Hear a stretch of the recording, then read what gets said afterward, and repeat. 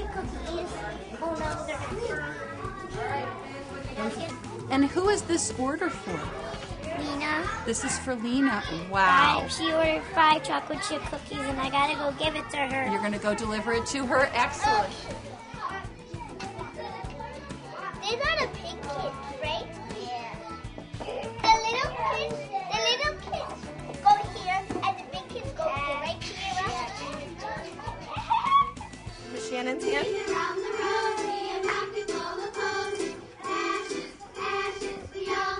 Down. Tyler's laughing at you, right? You think you're silly? We all fall down.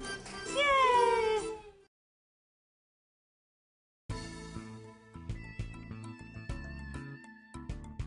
Welcome to the program on Developmentally Appropriate Practice, or DAP, produced by the National Association for the Education of Young Children. This program focuses on play. Play, many observers have said, is children's chief business in life. Play is important for the physical, social, emotional, and cognitive development of all young children. Through play, children make sense of their world, interact with others in social ways, and express and regulate emotions. Through play, children develop their imagination and their problem-solving and pretend skills. Through play, children develop executive functions, a set of cognitive abilities that control and regulate other abilities and behaviors that allow us to delay gratification to think and consider possible alternative actions. We intuitively know when children are playing. What are its characteristics? 1. Children enjoy play.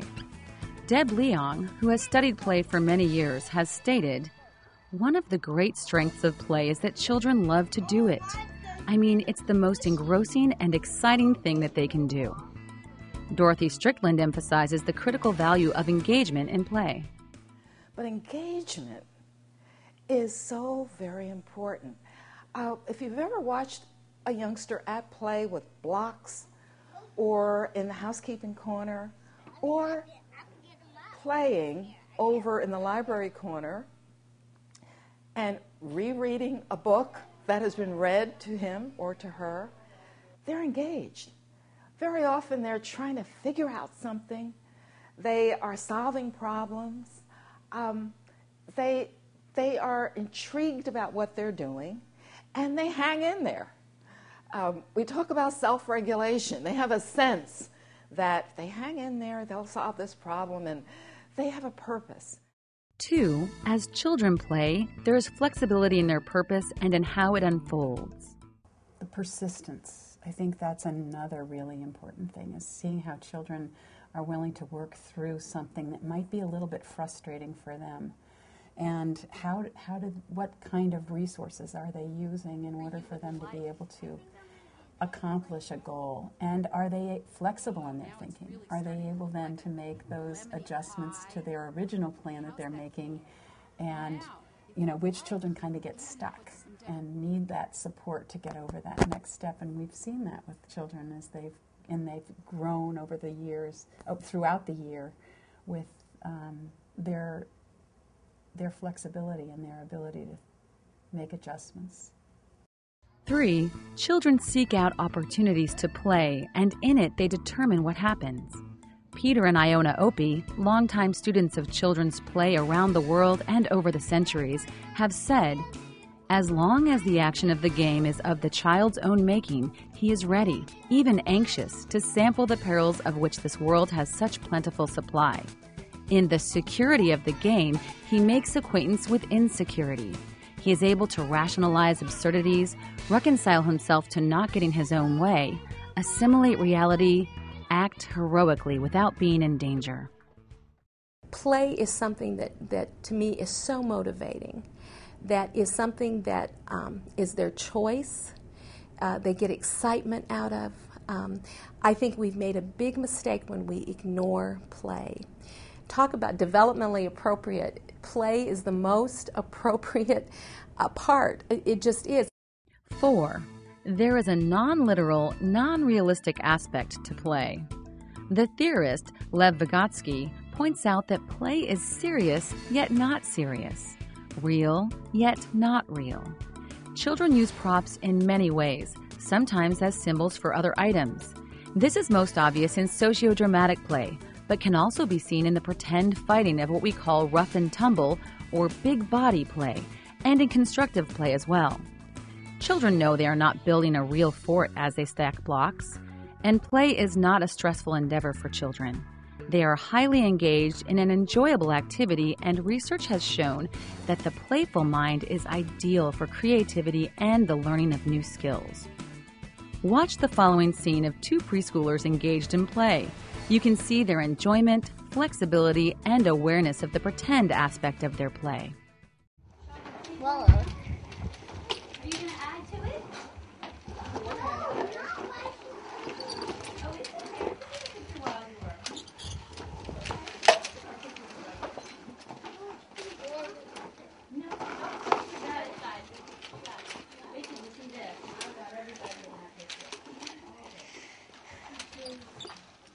No babies under here.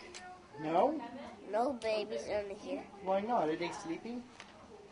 No. Yeah, they sleep in the house. Oh. Yeah. So we can bring them. We don't want when we put them when we let them go without the rest. They sleep, then they make the peace out, Oh. and they cry. So we don't want them to cry again. Why not put the babies in the car? Because we need our lawnmowers. Oh. We pretending. They're lawnmowers now. We pretending. Okay. We pretending. We just pretending. As important as it is, times have changed for play. In their home life, children are engaged in more screen time and programmed activities. And at many schools, playtimes are cut short to fit in requirements tied to sometimes inappropriate accountability measures. Listen to Leong share her concerns about children's lack of play opportunities. 20 years ago, children came to school having played. You know, they ran out in the summer. Even little kids were with older siblings and they played with other people so that they learned play skills that our children today don't. Childhood has really changed, and children come to preschool without having very much play practice, and if they don't get it in preschool, when they go home, they don't play much at home. And I think it's a real myth to think that play will just spontaneously arise out of children. Really, it's something that we have passed generation after generation of childhood. The older children taught the next younger, and as they got older, they taught the next younger child. So what you had in our society before, whether you lived in rural Kansas or even in New York City, you had this culture of childhood where the skills of play were passed from one generation of children to the next. And that is really lacking nowadays. We don't have that kind of situation anymore. Children spend a lot of time being entertained. And so that's why play is really preschool and kindergarten are the last bastion for teaching play to young children. The most important thing about making play happen for young children is they need to have someone teach them how to do it. Play is not something, as I said before, that arises naturally. It's a myth to think it just happens.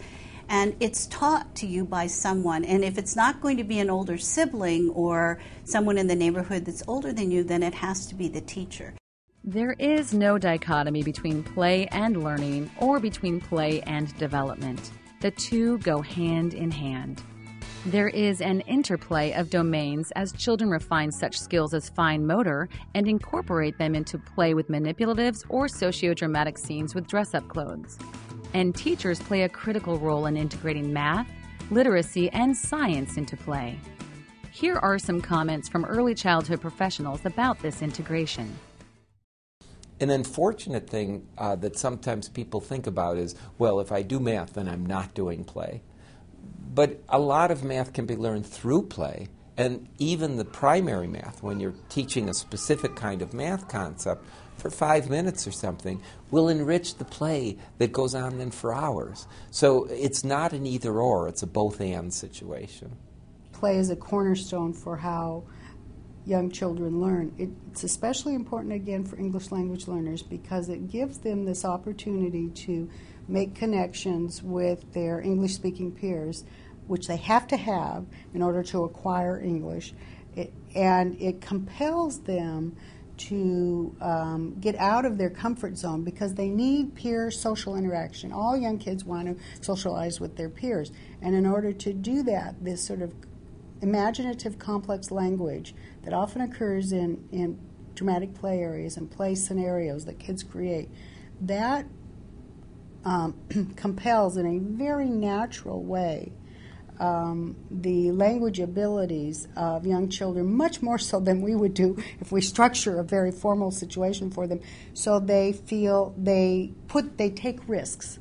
They take language risks so that they can find these new peers and these new friends in those contexts and expand their social opportunities in classroom. You see this over and over and over again, that they will buddy up, they will peer up, they will extend themselves in order to participate, in some sort of enjoyable play interaction that kids just naturally gravitate to and learn so much from.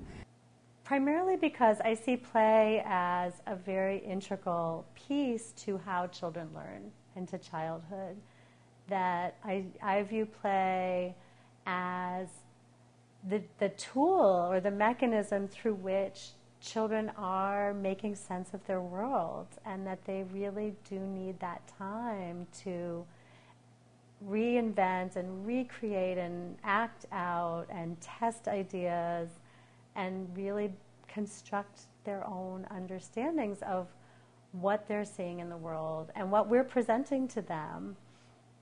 At the same time, I think that it is really critical that we integrate play with their academic or their pre-academic learning, and that I also think that the more naturally we can do that, the richer their learning is, the more deeply they understand what they're learning. So in terms of literacy development, we do have a separate time in our classroom where we do some dedicated, targeted literacy activities with the children. And we also embed those activities into their play. And so when the children play restaurant in the dramatic play area, we put out all sorts of printed materials like menus and open and closed signs and order taking pads and little spiral bound books for them to make notes in and take orders. We added this year, it's been very interesting to see how their worlds intersect with our classroom. This year in the restaurant play, not only did we add telephones for making takeout orders, but we also added a keyboard to simulate the computer so they could order food online, because that happens for some of them in their worlds now. Play benefits children across all domains of their development: physical, emotional, social, and cognitive. Different types of physical play help develop gross motor and fine motor skills. As babies move their arms, legs, and other body parts, they become more aware of how their bodies move and feel. They soon discover they can change what they see, feel, or hear through their own actions. Once toddlers master walking, their motor skills grow by leaps and bounds. They learn to jump, walk on their toes, throw and kick a ball, or make a riding toy go. Children carefully stacking blocks into towers are not only learning about gravity and balance, but also developing eye-hand coordination. And the skills and dexterity children develop during play carry over into everyday life. For example, after some practice, that tower-building 4-year-old will be able to dress himself, to serve himself at mealtime, to pour his own juice, which gives him a sense of independence. Without adequate time for active play, children may become grumpy or tense, not to mention possibly obese. Children want play to keep going and will engage in physical activity for the sheer pleasure of it rather than if asked to exercise. In the emotional domain, long before children can express their feelings in words, they express them through play and creative activities. When children have experiences that are hurtful or hard to understand, they review those experiences again and again through play. And in the social domain, as toddlers, children play side by side without obvious communication. This is called parallel play. But they also encounter situations where they both want the same toy. During the preschool years, they start to interact with each other by constructing things together or engaging in dramatic play. As they do this, they learn to negotiate, cooperate, and share. For example, when children disagree about the block structure they're building or who will bag the groceries when playing store, they're actually developing important social skills. Keeping things going and keeping them friendly requires a fair bit of communication. Play that transpires with peers is the most important in this regard. Studies show that children use more sophisticated language in dramatic play than in other contexts, and use more sophisticated language when playing with other children than when playing with adults. In pretend play, they have to communicate about something that's not actually there, so they have to use more complex language to communicate to peers what they're trying to say. In dramatic play, social interaction is particularly prominent and complex, as Ellen Freedy states in the following comments.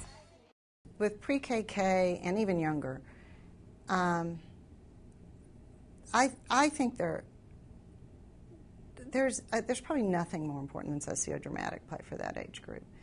And it's almost like the magic pill. I mean, you know, there's a reason they love doing it, and that's because it's good for them. I mean, but they learn so much through sociodramatic play if it's sophisticated, if it's rich, and if the teacher's paying attention to keeping it moving and keeping the children working at a sophisticated level. But I mean, sociodramatic play, as our Vygotskian friends have taught us, is just so important for development of self-regulation, which is an underlying ability for every kind of learning. It's also important for other kinds of social interaction, and for language learning, and for memory development, and the list goes on and on. The development of self-regulation for children is both emotional and cognitive, but has particular significance in making learning easier for children. Deb Leong and Elena Bedrova have noted that although we think of play as the essence of freedom and spontaneity, it is also the time when children are most motivated to regulate their own behavior according to certain musts, restrictions about what they can say and do because the play demands it. And executive function, or self-regulation, is related to achievement, focusing one's attention to learn, as explained by Leong. Children who have high levels of executive function or self-regulation tend to have higher levels of achievement. And this has been borne out in other research studies by a lot of other researchers, Clancy Blair, Sibel Raver, and Fred Morrison. A lot of people have found, and in fact there's now the growing research evidence that actually executive function predicts school readiness and achievement more than IQ or family background. So you see, it can be the underlying skill that closes the achievement gap. It is certain kinds of play that promote executive functions. In play, children are intensely engaged. Pursuing their own purposes, they tend to tackle problems that are challenging enough to be engrossing, yet not totally beyond their capacities. Sticking with a problem, puzzling over it, and approaching it in various ways can lead to powerful learning. In addition, when several children grapple with the same problem, they often come up with different approaches, discuss, and learn from one another. These aspects of play tend to prompt and promote thinking and learning in the arts, science, mathematics, and other areas. Play does not guarantee learning and development in these areas, but it offers rich possibilities, and teachers can do much to make this happen. So I think that the developmentally appropriate practices position statement really provides very, very specific information to help us define what play is and help us to use that information to, in fact, help children to grow, develop, and learn in ways that will be beneficial to them and their future learning as well. In this section, you have seen and heard about the characteristics and benefits of play for young children. The next sections of this video program will illustrate the types of play and the importance of teachers' roles in supporting high-quality play.